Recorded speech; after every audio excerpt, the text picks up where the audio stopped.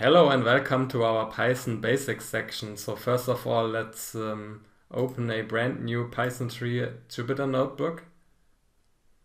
And in the next lessons, we will build the fundamentals where you can learn everything that is required to work with and solve our real-world problems later on. So almost all of the concepts that we will learn here in the Python basics section, we will need and apply later in our comprehensive case studies.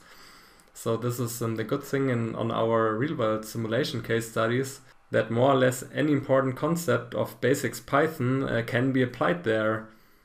And we all know that the learning effect is best when we are working on real-world projects. So in the Python basics section, we are working exclusively with the Python standard library. So that means that with all functions that are by default included in the Python basic installation. And later in our course we will import and work with the add-on package NumPy, which is a very powerful and useful tool when it comes to scientific and large numeric computations. And also we will work with the Matplotlib library for making visualizations and plots.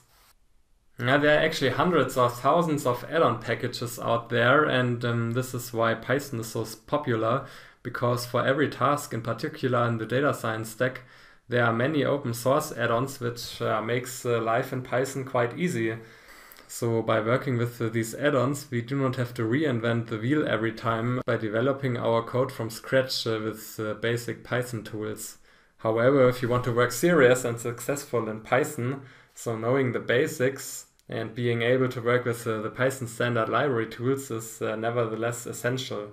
So there are actually no shortcuts, and yeah, however, it's fun and interesting to work with basic and essential coding structures. And you learn a lot, so I hope to see you in the next sessions. Bye.